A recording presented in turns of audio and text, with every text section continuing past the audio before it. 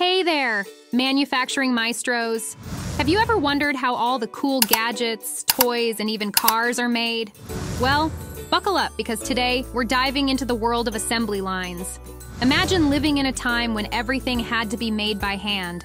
That's right, every single thing.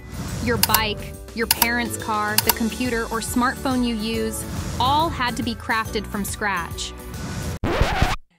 Hey, you're watching Goalie's PIP Academy, where we teach about science, geography, history, everything about the whole world. If you want to watch these classes with no ads, no distractions, go to getgoalie.com.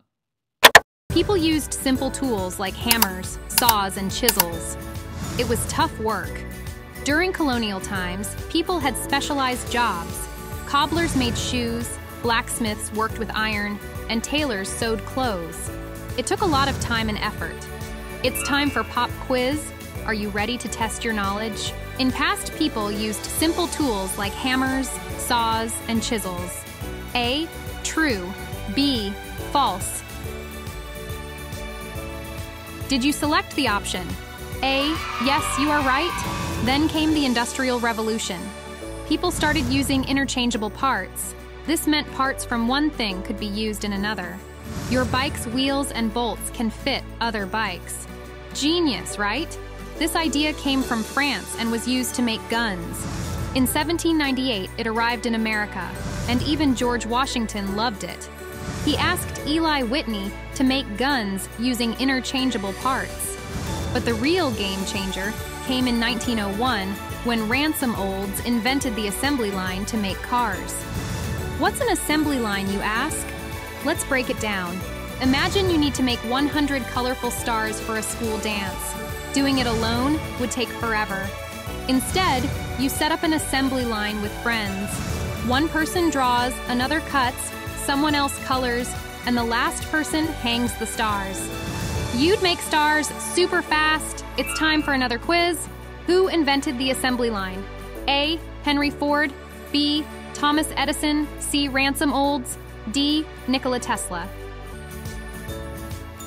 Did you select the option C? Yes, you are absolutely right. Henry Ford took Olds' idea and improved it. He used a conveyor belt to move car parts from one station to the next. Workers at each station added parts to the car. This method allowed Ford to produce one car every hour and a half. That's 2 million cars a year. Ford became known as the father of the assembly line. Today, assembly lines use robots and machines.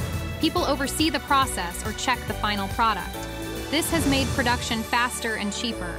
We can make more products quickly and sell them at lower prices. Our manufacturing economy depends on these modern assembly lines. So, what do you think? Would you rather build something from start to finish or work on an assembly line adding parts?